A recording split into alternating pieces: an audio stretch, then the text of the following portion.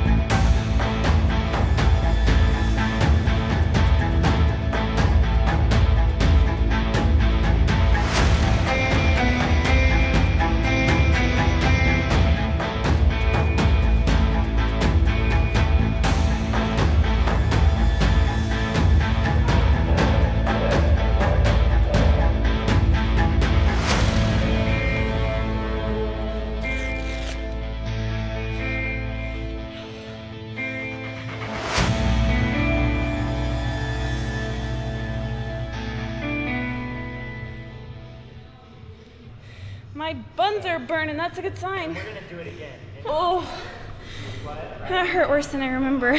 Yeah. How was it?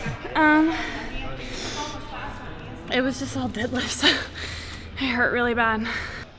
If I held on to the deadlift, I would probably start to cycle it slower. Yeah. Which that just taxes you more. So, like, I could do 21 unbroken at 205, but it's not smart. Yeah. And I've just learned how to walk faster. I used to be like really straight and slow and perfect. And I've learned that that doesn't get you anywhere in CrossFit. You gotta flop your legs around and go fast. So there's a time and a place to have control, but on a straight walk is not the time. Ooh, my butt is really burning. That's good though. I used to never use my butt, so it means that it's growing.